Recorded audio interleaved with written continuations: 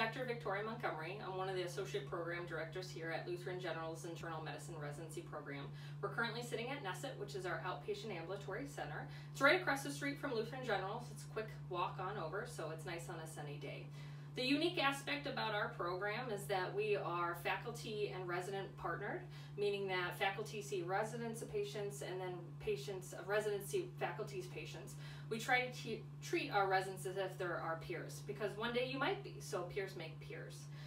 The neat thing about our facility here is that we have a lot of stuff on site, meaning that we have x-rays so patients can go right downstairs and get their x-rays done, and we can see the images within a few minutes. We have labs that we can get back within the day or the next day. You have several different specialties that are here, like endocrinology, rheumatology, sports medicine. Sometimes I'll call them or I'll text them or I'll go up there and ask them for help if I need any with a patient.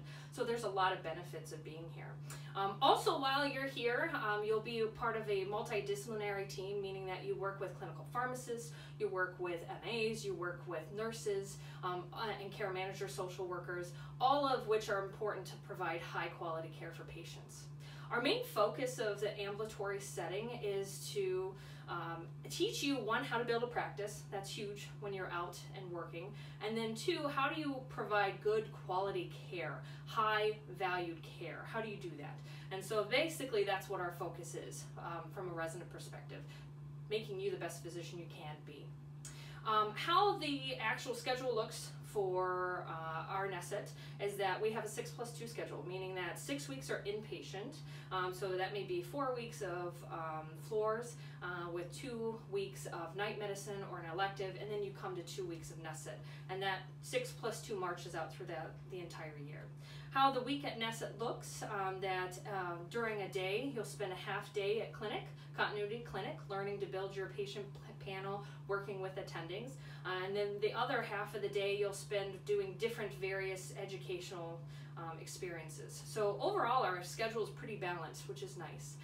The different educational experiences that you'll have, you can have specialty clinics, outpatient, that you get to work with dermatology, rheumatology, cardiology, podiatry, all kinds of different experiences.